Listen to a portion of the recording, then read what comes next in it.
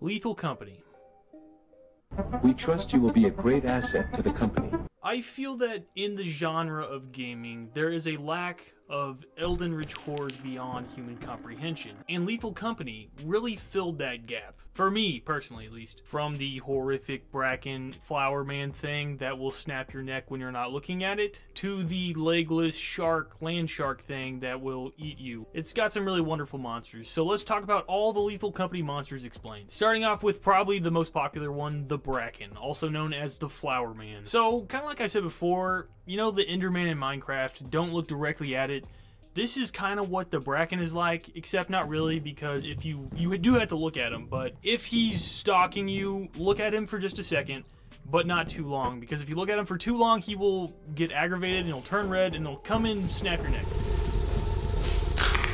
This thing often hides in the shadows and just lurks and has these glowing white eyes, and you'll just see them randomly whenever you turn around, which really starts to make you paranoid in the game. So yeah, to keep it from killing you, stare at it for just a second, but then look away. However, if it does kill you, it will actually take your body to some random room in the complex. Before, I had made a short video saying that there was a specific place called the Bracken room, which looks like the back rooms. Every so often you'll find a random room that looks like it's in the back rooms. But people were saying that's not actually a Bracken room specifically, it's just a random room, and he'll actually take you to some other random room sometimes. You can actually kill the Bracken if you have one of your teammates zap it with a zap gun, and then if you go in and hit it 5 times with the shovel, or I think you can kill it with a shotgun in 2 shots, and once you do kill it, it will actually like dissolve into like ash, kind of like whenever Thanos snapped in Endgame, or Infinity War. So this next monster is the Thumper. Like I said in my short video, if I saw this in real life, I definitely would peel my skin off, because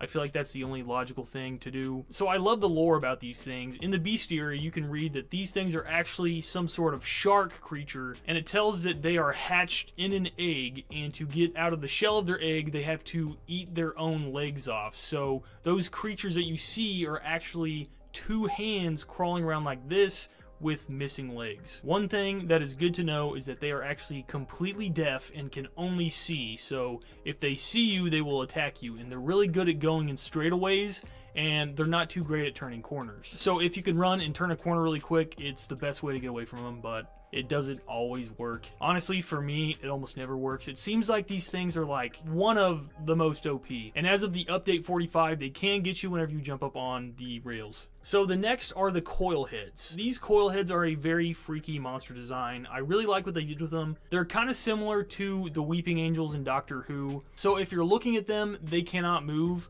which might make you think, oh, they're not that powerful. You know, just look at them, you can get away, but no, because if you look away for just a second, they can move super fast. Like, just literally just a second. If you look away, they can kill you. And they run super fast. These are honestly the things that probably do the most wipes of an entire group, because if nobody's looking out for it and it runs super fast, it can kill everybody that quick. So according to lore, I really like the lore on these two, they speculate that these things are biological weapons of war. And the reason they think this is because they are both organic and inorganic materials, and they have a high level of radiation. And in the lore, they talk about how they tried to like dissect them and see what they were made of, and they just combust whenever they do that. So it brings the question about this, like, why are there weapons of war on these moons? Was there some sort of war in this place? And who's the war against? And when did it happen? And is it the great beast that ate the golden planet that it was? You can hit them with a stun grenade to stop them temporarily. And another good note is whenever they kill you, they will actually rip your head off and replace it with a coil. So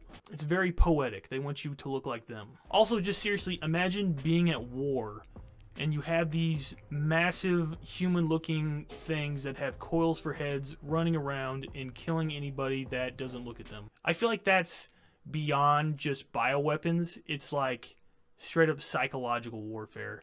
Okay, the Jester. This is one of the first creatures we will see that is like a toy and a creature mixed. It appears to basically be a jack-in-the-box that has human legs and a human arm, and it will wind up its arm and then bust out and have this skull come out and eat every single person in the building if you don't get out in time. These things are very similar to the things I hear every night in my walls. When players first find the Jack-in-the-Box in the game, it's actually not a huge threat. It'll just follow you around for a little while, and then it goes into a second phase where it starts winding its arm. And once it's fully wound up, playing Pop Goes the Weasel, it springs out, and that's when you have to get out of the building. Or actually, you should probably get out of the building while it starts winding. But once its head pops out, it's going to eat every single person it can get close to, and there's no hiding from it either. It's going to find you. So the Eyeless dog, in my opinion, have to be the most misunderstood of all these creatures, because they're really not super dangerous. They are completely blind and will only kill you if you make a noise. And that noise includes just in your mic. If you make a noise in your mic, if you talk to your friends,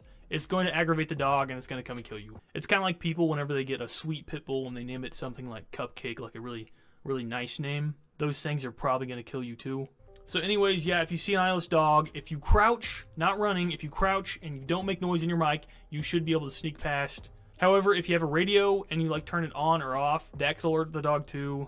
And if you do aggravate the dog and alert it and it starts running at you, you can juke the dog, because it's often inaccurate and just focuses on the first place where it heard the first noise. Oh my gosh, is it really going to be this easy? Are we really just going to get on the ship and leave? Oh no! Run, run, run, run, run!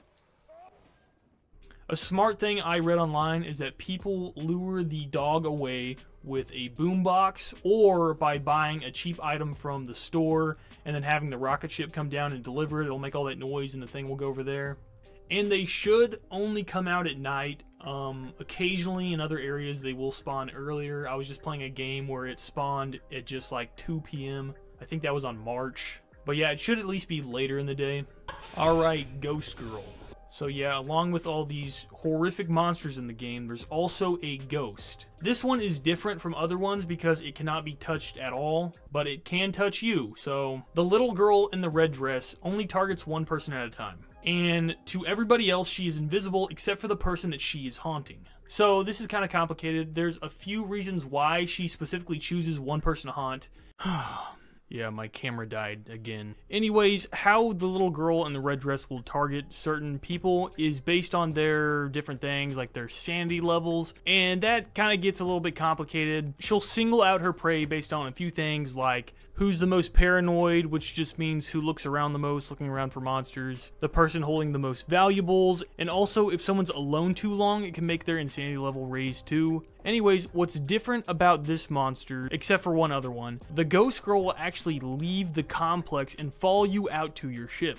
She doesn't immediately kill her victims. You'll see her taunting you. She'll be running around, or not running around, she'll be standing, she'll be calling your name, she'll be laughing. Sometimes it'll do like audio distortion. You can't really hear your players you're playing with very well. The lights will flicker, different things like that. And finally, whenever she's at the end of her haunt, when she's ready to kill you, she will start skipping towards you. And if she touches you just once, you will die. Keep in mind, this is the rarest enemy in the game. I think I've had her like 3 or 4 times, and I've played quite a bit. But anyways, moving on to the Forest Keeper, or the Giant. No. So yes, this thing is a giant.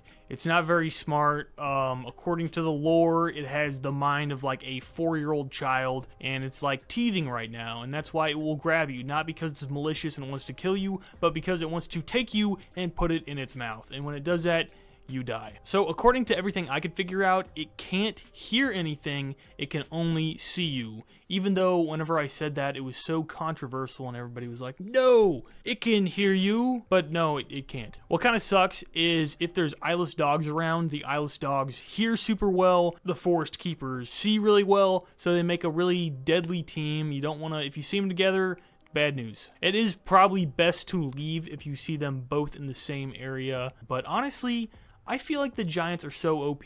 Like, I have honestly very rarely gotten away from a giant. Like, if they're on you, they will get you. I don't know how the heck you can get away from them. I've seen some videos of people baiting the giants to get into the way of the Earth Leviathan, like the giant worm, you know, Shai-Hulud Dune. And they're basically grabbing the people, and right as they're grabbing them, the giant worm comes out of the ground. And one more time. This is the last time I'm going to try to record, or I'm going to go completely insane. Oh my gosh, it has been 3 days. I have tried to do this for 3 days straight. I am losing my mind. And basically, the giant worm comes up and eats the giant, and then the person survives, and it's super epic. Those are great clips. Bunker spiders. So bunker spiders, to people with arachnophobia... Oh, I'm wearing my headset right now. So to people with arachnophobia, bunker spiders are probably the worst things in the game. I don't really care too much about them. They are pretty lethal. Like, if you get bit once by them, you can often die if you have any pre-existing damage from anything else, from falling, whatever. But these monsters are pretty common. Early into the game, like once you first get into a map, they aren't as deadly because they usually are building their webs, and if you catch them building their webs, they will oftentimes just freeze and not move. If someone walks into their webs, they will actually immediately start chasing that person, and the person can sometimes just be stuck in the web, but that spider will chase you for a long time until you get quite a ways away. So if you get chased by a spider, try to get as far away as you can from it. If the spider does manage to kill you, it will take your body and then cocoon you like it does prey in real life, you know. You used to be able to just hop up on a railing and get away from them, but as of the update 45, you can't do that anymore. They can get you on the rails. If you get a shovel, you can kill the spider with 5 hits, but it's really hard to do because 2 bites will definitely kill you. Hoarding bugs or loot bugs. The bug mafia. These things are basically just giant insects that love to take scrap. If you have scrap in their territory, they are going to want it. You may have to just offer them a piece of scrap to get them to leave you alone. If you take scrap from their nests, they will get super angry with you, so I don't recommend doing that unless you're just gonna beat it to death. I recommend you beat them to death. If you see them, get a shovel, hit them a few times, and just get rid of them. However, they are actually relatively peaceful. If you see them, they shouldn't normally attack you if you don't have much scrap. But if you're holding scrap and you get too close to them, they will get aggravated and they'll fly and they'll kind of attack you. Yeah, just 2 hits with the shovel will kill a hoarding bug. Beat them to death. Next is the spore lizard, or as some call them, the leech puppy. Or puffers. People call them puffers too. This thing is basically harmless. Even though it has this massive mouth that looks like it could just chomp you up, it doesn't have a very powerful bite, so you can get bit by it quite a few times and you won't die. They roam the halls of the buildings with their mouths wide open, and they just try to intimidate you by showing their massive jaws. Sometimes they will rattle their purple tails, which I believe on their tails is like a fungus or like spores, and those spores go out and they puff out and make your vision all pink. This pink puffy cloud that they make isn't actually dangerous, it just impairs your vision. Okay, the next one is the Snare Flea. There are bugs under your skin and under mine, and they are the Snare Fleas. Snare Fleas are kind of like those things on Alien, the face huggers. They'll wrap around your face, and they don't bite you or sting you. They will just suffocate you to death. According to lore, they're actually a type of centipede that produces this silk, and they'll use the silk to shoot up onto the ceiling and stick up there and wait for someone to walk by, and then they'll drop down in. These things don't like open air or sunlight, so if you get teleported out or if you just exit the front door, you can survive these things. But also, if you pick up a shovel, you can swing it and you can knock it off your face, or one of your teammates can hit it with the shovel once and it will fall off it, and then I think you can hit it a few more times and it'll die. But yeah, if you walk into a room that has an open vent, it's a good indicator that there is a snare flea around, so look at the ceilings. They could definitely get you really easily. If you're playing solo, I heard that they won't kill you. They'll wrap around your face and get you to critical damage, but then they won't completely kill you, which is nice because these things would be complete game enders. If you have one on your face, you can also get teleported out. I think I said that earlier, but yeah. The Hygrodere. People call them blobs or slimes. This is like a big puddle of goo thing that isn't very dangerous. It moves super slow. It's a single-celled organism that, according to the lore, they live for thousands of years and they can convert any organic matter into their own body flesh. So that's what it's doing. It is taking your body and dissolving you and turning it into one of them. And so don't step in it. If you want to live, don't step in it. That's how you die. You can jump over it most of the times. You can get on a railing and trick it to going in one area and then just hop over it. They can detect heat from anywhere in the dungeon. So even if you're on the other side of the entire building, they can still sense you from the other side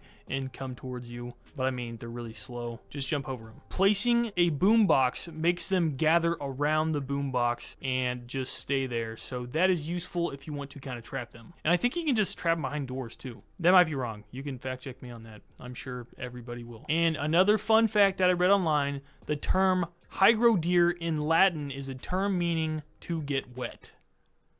Baboon hawk. So these things I haven't had much experience with until recently. I feel like the game developers started putting them in a lot more, or maybe I'm imagining that. Maybe it's because I've been going to March a lot. But these things are literally a mix between a monkey and a bird. If they get aggravated, they will use their beaks to impale you and then eat you. So strategy for not getting skewered by them. Intimidation works really well.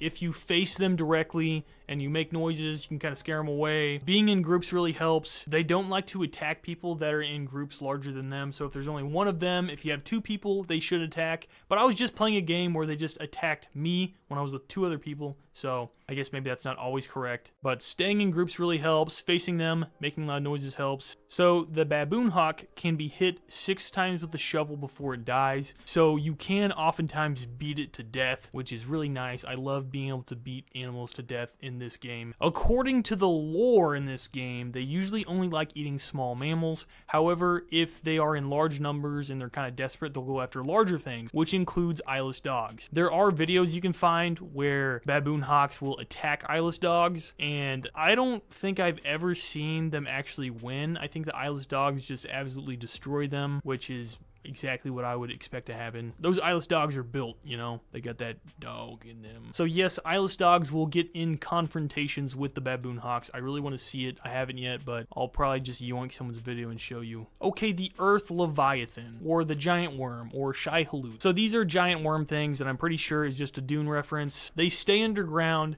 and they can sense just the slightest movements on top of the ground, so even if you're crouching, they can still know where you're at no matter what. Whenever they're about to come out of the ground, a whole bunch of little black particles start rising, and as soon as you see that, the best move is just to run as quick as you can out of that ring of black particles. So if you're fast enough, you can get out. Usually, if you have a bunch of heavy stuff, drop that and just leave. It's going to take your stuff, but it's worth your life sometimes. But yeah, like I said before, sometimes those giants can be eaten by the earth Leviathan. They mainly do come out at night. Sometimes they won't, randomly on random maps. And according to the lore, they burrow 40 meters below the ground. And yeah, they can detect the slightest vibrations on the top of the ground. Okay, next are the new monsters from Update 45. The first and most terrifying, I think it's the best though, I think this is the best thing they've added to the game for sure, is the masked, or the mimics, or you can call them skinwalkers if you want to, because that's basically what they are. So if you didn't think this game was scary before, oh my gosh. The masks are basically a piece of scrap,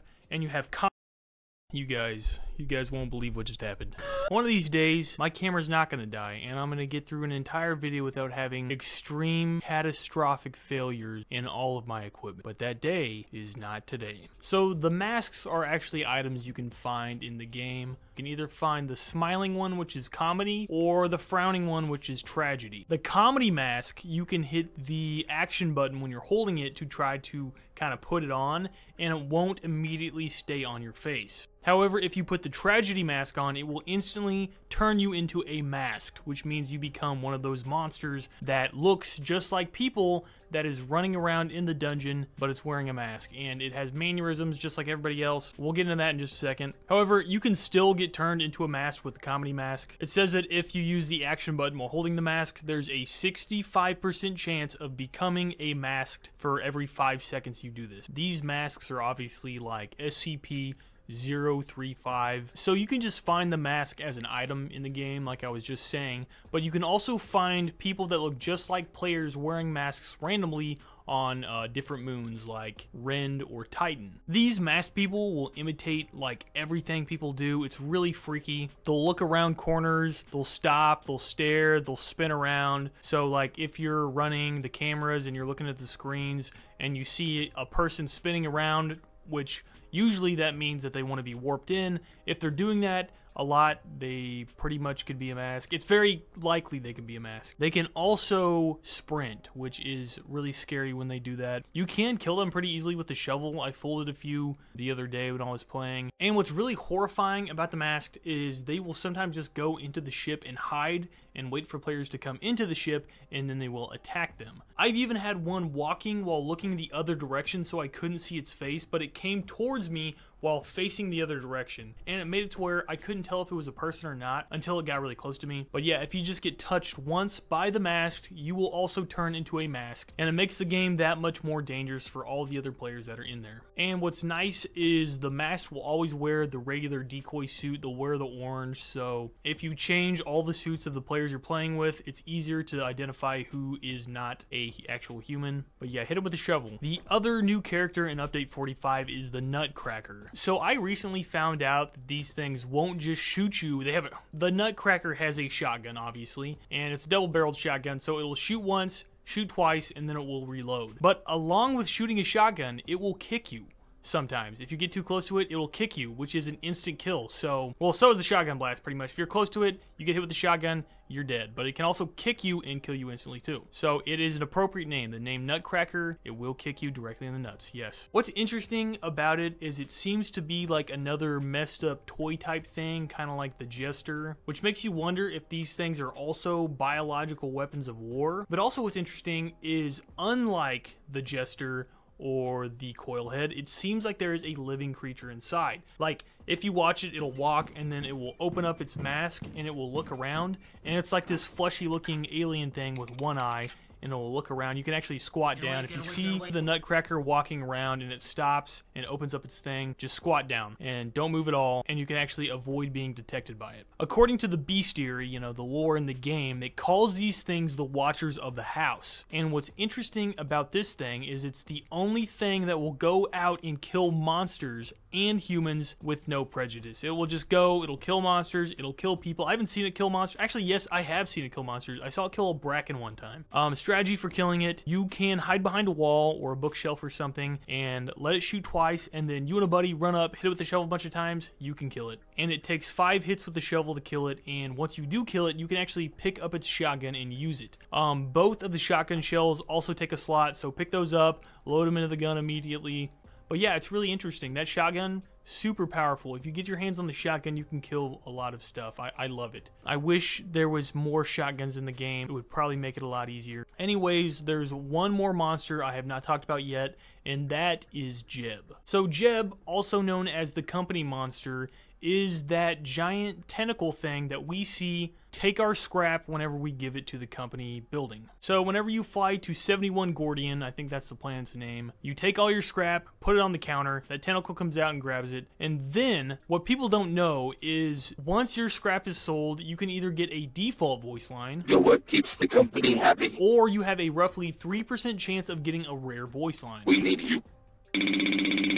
There's different voice lines like, "The company must stay happy." The company must stay happy. The company must... And so some people think that it's actually Jeb, the monster behind the wall, saying these voice lines. But me personally, I think it's actually the company that has pre-recorded these messages and they're playing them back after you sell your stuff. So when it says the company must stay happy, that makes me think that there was a company that was created by people in this solar system to house a horrible evil, and I think that's exactly what it is. It's a horrible evil behind the wall. It makes me think that there is horrible consequences for not keeping the company happy. If the company's not happy, horrible things are happening. That's my opinion. Another rare voice line is "the walls cannot contain me," or "this wall cannot contain it." I think it's saying "this wall cannot contain it." This wall cannot contain it. Because it's like a warning that if we don't feed this thing, the walls alone won't keep it in there. It's going to get hungry, it's going to bust through the walls, and that's going to be a huge problem. And one last thing is keep our investors happy. Keep our investors happy.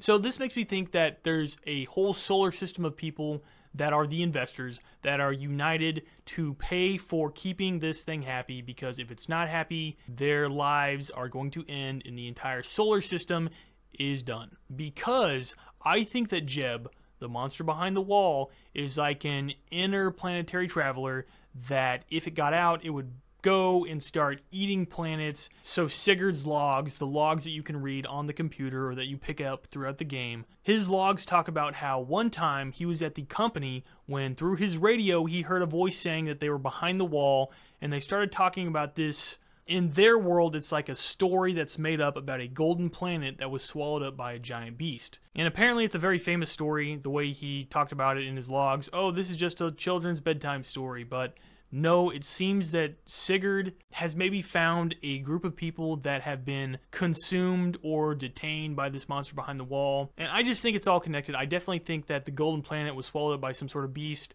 and maybe that beast is the giant tentacle monster behind the wall, and it's Jeb. Also, it's worth noting, if you don't know already, below the deck at the company building on 71 Gordian, there is a giant drill that is facing the company wall where Jeb is. And there's like a little circle drawn on the wall, like that's the area where they're going to drill into. And it makes me think that they're either drilling in to kill the monster, release the monster, or release the people that are in there that have been trapped by Jeb. And also written on the drill is "Don't Tell," so it makes me think that this was like a secret project and that people were doing this to spite the company, or maybe they're trying to do it to figure out who the company was or what the company was doing. And if the company found out, they would stop what they were doing, or they would punish them. You know how they punish people. And this drill has the ability to put 2 apparatuses in it, or 2 of those nuclear things in it, but we can't do it yet. It's not in the game. You can bring them to there, but you can't actually do it. And so that is all the Lethal Company monsters explained. Thank you guys for watching all my videos. If you're here from my shorts, thanks for watching. Stick around. I'll be doing some more cool stuff. If you like incredibly weird stuff, there is something wrong with you, and you are just like me, because we are deranged. We have all been lobotomized. You are one of us that have also had a lobotomy, and thank you for doing that. It is a great service to... Anyways, you're just like me for real. Thank you for watching. Have a great day, and I'll see you in the next one.